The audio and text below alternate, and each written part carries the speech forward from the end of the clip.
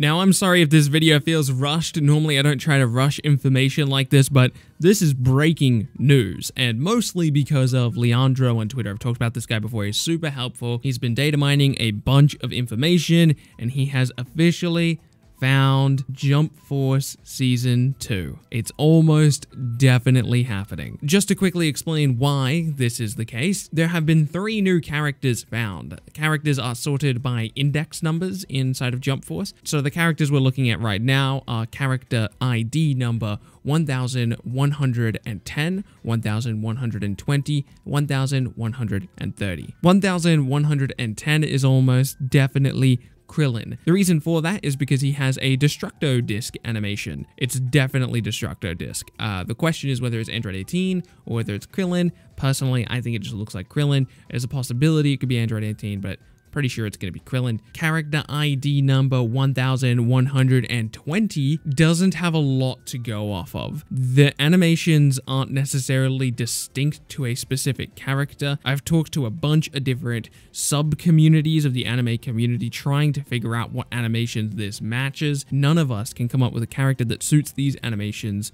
directly. When you look at this animation, it very much looks like a Bakugo animation, but it shouldn't theoretically be Bakugo because Bakugo's animations are in his own folder. And I'll also mention this. Remember how we played with Bakugo's moveset before using some data mine stuff? Bakugo had a lot of Deku animations, and he also had a lot of All Might animations. I think the way that Spike Chunsoft works with these characters is they start with a base, they'll take a character, they'll copy and paste it, and just adjust it from there. Smash Brothers does the same thing, funnily enough. Piranha Plant, I believe, was built off of somebody, I forget. Bowser Jr., I believe, was the character he was built off of. I think the same thing might be happening here. Whatever character this is, I think was used with Bakugo as the base, which is why we have that Bakugo style animation we were just talking about. Now, this animation, this looks like Shoto Todoroki to me. You can kind of see what I'm talking about, right? On the right-hand side, he would have his ice, and on the left-hand side, he would have his fire. On the right-hand side, it looks like he's warming up, or not warming up, I guess he would be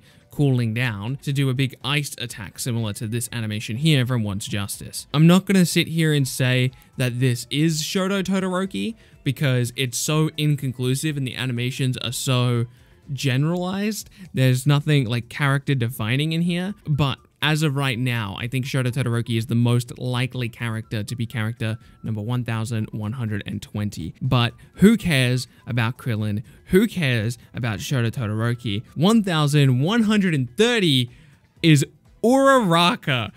Ochaco Uraraka, baby. I am so happy if this ends up being real. Now, of course, there is no conclusive evidence for this, but when you load up the character's animations, you can find some really interesting things. So the first character we tried these animations, I say we, it was all Leandro. Whenever I say we, just picture Leandro in your head, because I actually didn't do anything, but he's been kind enough to share this information with me. Now, the animation he first showed me was a picture of Goku doing a very Uraraka style pose, and at first I didn't get my hopes up. I was just like, it kind of looks like what Uraraka does, right? But the pose was a little bit off, and it didn't quite look right to me. He showed me this other pose of the same character getting excited, kind of in like a battle stance ready thing, and none of this was conclusive to me, even though those two animations seemed to fit Uraraka just fine. The big thing that sold it for me is that he made a compelling case for the character being fairly short. When you use the same animation on a different character, a character that's much shorter, a character that should be roughly the same height as Uraraka, when you try the same animation on Deku, the hands actually connect, which means that this animation is supposed to be on a smaller stature character, like Uraraka. The animation that this is tied to goes something like this. The character reaches down to the ground, touches something around the ground, and then goes back up into a neutral standpoint where they press their hands together. On top of that, Leandro has informed me that the move functions like a beam. Think like a Kamehameha. So what I think what's happening here is that Uraraka's getting down to the ground, she's going to press the ground, and then rubble's going to fly up behind her, and then she's going to press her hands together, and all that rubble is going to fly at the enemy. Even though that's not quite how her ability works, I think that when you put Uraraka in a fighting game, you do kind of have to take some liberties of the way that her quirk works. And we saw Once Justice do that, and I think we would see Jump Force do that as well. And honestly, this pose right here should be conclusive enough. If a Jump Force Season 2 truly is in the works, and based on these game files, it does look like Season 2 is a thing that's going to happen, I would wager money that Krillin and Uraraka are going to be a part of it. I'm not so confident on Shoto Todoroki, although I'm probably more confident than most people, but it is really exciting, again, to be able to talk about potential characters coming to Jump Force. Ever since the initial data mine, it was kind of like we didn't really have anything to hope for, but now the hopes are back on the table because it looks like Season 2 is happening, and on top of that, Uraraka is the character I'd probably pick out of any other character to make it into the game, and it looks like she's going to be here, and I am very excited about it. I want to thank you so much for watching this video. If you found it informative or you appreciate me bringing you this early information, make sure you go thank Leandro, and don't forget to subscribe to keep up to date with this content. My name is Bilbzy, and I'll see you in the next video.